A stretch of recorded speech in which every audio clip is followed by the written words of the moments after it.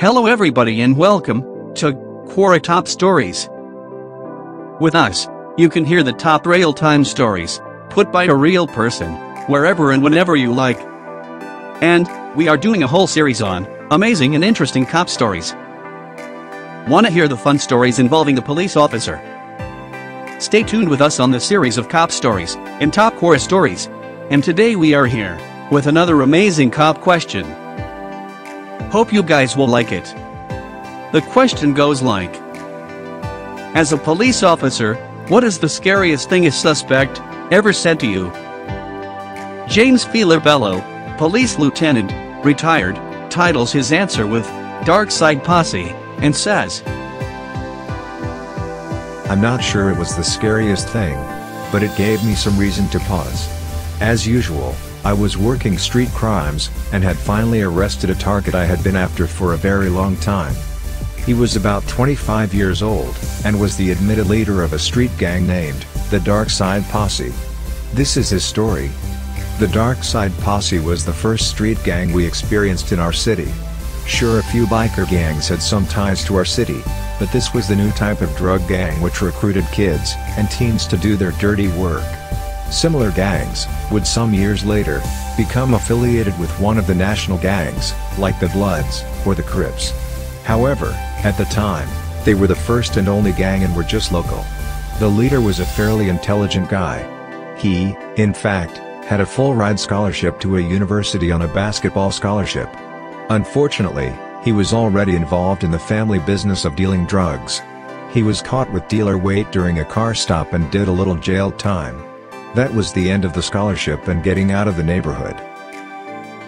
At one point I decided to talk to this posse leader.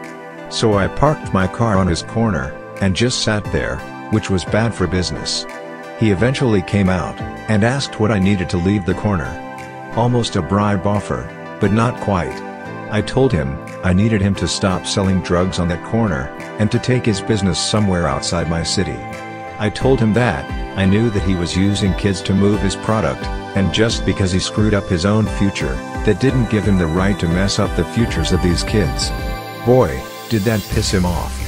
He told me point blank that this was his corner and he would sell drugs all he wanted, and I wasn't smart enough to catch him. He also made a veiled threat about making sure I was taking care of my own family, and how easy it would be for him to come visit my neighborhood. This is not what you want to hear from a drug dealer or gang leader. I wondered how he made the correct assumption that I had a family, and then I realized I was wearing a wedding ring. I took the ring off that night, and never put it back on. I vaguely explained, lied, to my wife, that it was an undercover thing. From that day, I made it my mission to catch this gang leader and user of children. I came up with a plan which would involve the transfer of a number of officers. The chief bought into my plan, and set up round-the-clock walking patrols in just a 4-block area, making drug dealing in his immediate neighborhood impossible. Boy, was I popular with the officers who had to leave their air-conditioned cars, and walk beats in the heat of summer, especially as they were not aware of the overall plan. Using a good confidential informant, I got my target to move to a location, which was good for audio and video surveillance. We actually recorded him completing drug transactions, and taking money, then signaling to a child on a bicycle to deliver the drugs. I took my evidence to a grand jury, and got a multi-count sealed indictment against him for leading a drug distribution network, and employing juveniles in the distribution of drugs. Bail was set at a staggering $1 million, full cash. This was unheard of in this area in the 1990s. I wanted his arrest to have maximum impact on the neighborhood, so I had the state police team's unit execute both a search warrant on his house, and make the arrest. About a dozen highly trained troopers, in special raid gear, crashed the house with machine guns, and he was in custody in less than a minute. This team was awesome to watch in action. Once the house was secure, I went into the kitchen, which is where my dealer was seated, with his hands cuffed behind his back. I said to him, this is a multi-count sealed indictment, and warrant for your arrest. Your bail is $1 million cash. I looked at him and he was shaking. His eyes were wide, trying to make sense of what was happening to him. Gone was the cocky thug, who thought he could intimidate me, and all that was left was a criminal, who looked scared to death. We stayed in the kitchen for about 15 minutes, but no other words were spoken between us. He just kept quietly shaking, and looking down at the ground. We finally got the word to take him outside, and I realized the reason for the delay. As we exited the front door, cameras were snapping from the press and we were on the front cover of several newspapers. I think they waited for the press to arrive, and did what is now called a perp walk. He went away to prison. Unfortunately, others took over his drug trade, but the Dark Side posse collapsed without a leader. It seemed things between us were now okay. I would read later that he got mixed up in some kind of organized crime hit, and may or may not be in either witness protection or prison. I don't ever expect to see him again, and that's a good thing. A brilliant college guy who had scholarship did all this. He could have been a lot better person, but he chose drug dealing. Sometimes you do things that is not meant for you and you have to learn, I guess. Wonderful story though. We are now up with another answer. This one is from Glenn A. Marin, former Lieutenant, RAT, at Los Angeles County Sheriff's Department, 1964 to 1984, and he says, realizing that, said, maybe more than, voice, the most cold, hard stare I ever received scared the crap out of me, and I was armed, the suspect was not. And we were in a room with several other deputies. He was a later 20s ex-con, who I knew, plus his two brothers, who had been raised by two doper parents, who were both in prison. I had had numerous contacts with them, always in terms of arresting them.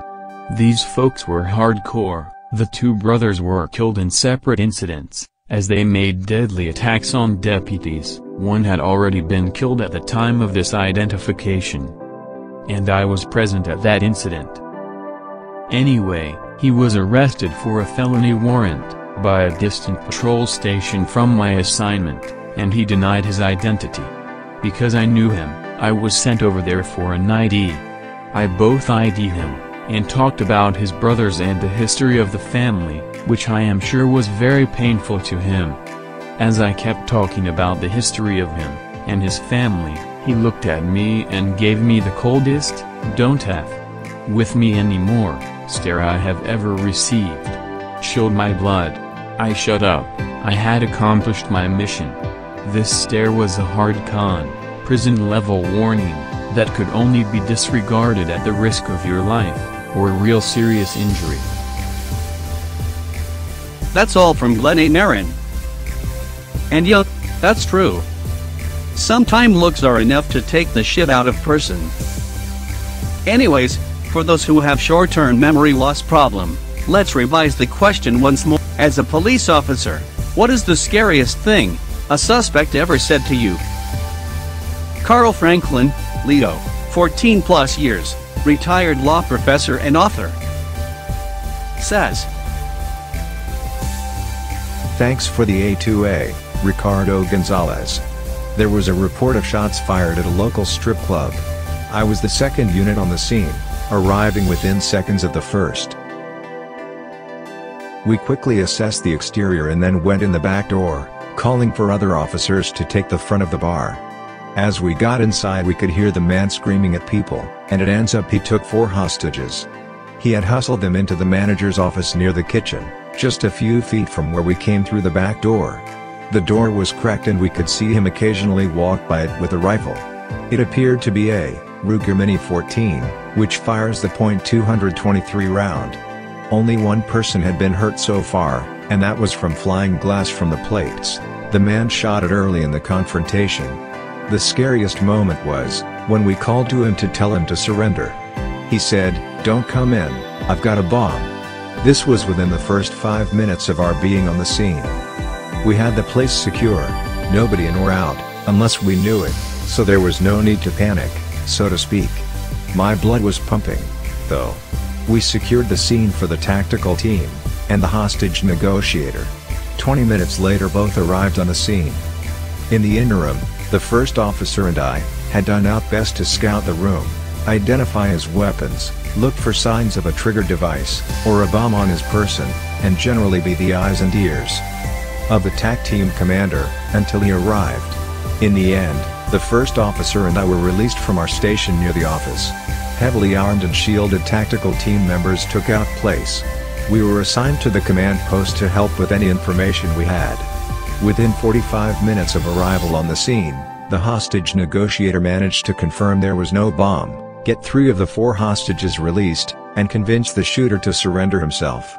10 minutes later, the man was taken into custody by the TAC team members, who had taken our place. The situation was over. That is all from Carl Franklin, with his bomb story. Though the suspect, in this case, did not have the bomb with him, he could have it, who knows, in front, and this of course pumps your blood. Good story, Carl. Let's move on to the next answer. This one is from Scott Randolph. He is a former worker of law enforcement. This is a short answer, but I think is the scariest. We don't have the whole story, but with just what he had given it, sounds disturbing. It goes like, I just cut up my father, and used him for fish bait, at Bayou St. John. And he was telling the truth. Sad scene. He was in a straitjacket, and we were on our way to Toro Infirmary M3, 3rd floor, mental ward, with him, because he was so violent.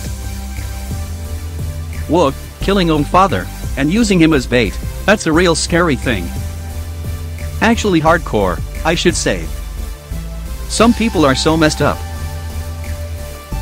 Maybe he had problems with his father, but I even can't think of such big problems that you had to kill him, and, not only kill him but also use the meat, as a bait.